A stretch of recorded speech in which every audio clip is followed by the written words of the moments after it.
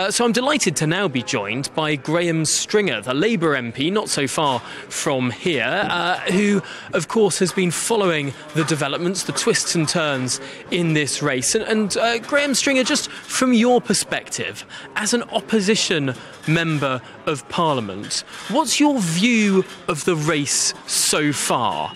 And does it feel like it's dragged on a little too far?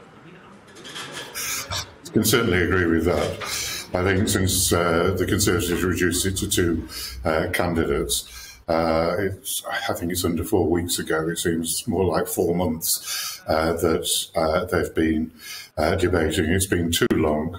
The country's in a state of limbo. There are huge problems to be faced, and the government's gone to sleep. So that's very worrying, as well as it being a long process. Watching it as a disinterested, in one sense, a disinterested party, I think, let's put it politely, that neither of the candidates have shown themselves to be statespeople.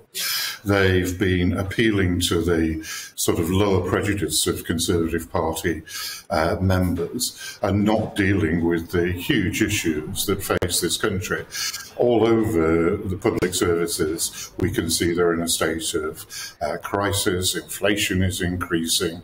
There's a war going on in Europe, and these candidates are appealing to the prejudices. They've both made statements that were anti-North. Rishi Sunak went to Kent and said he ensured that the affluent parts of Kent got more money than the poorer parts of the north of England. Liz Truss has said that one of the reasons that the country's productivity was low because workers in the north of England were lazy.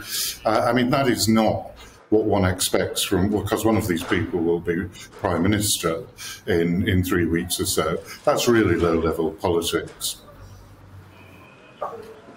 Now, of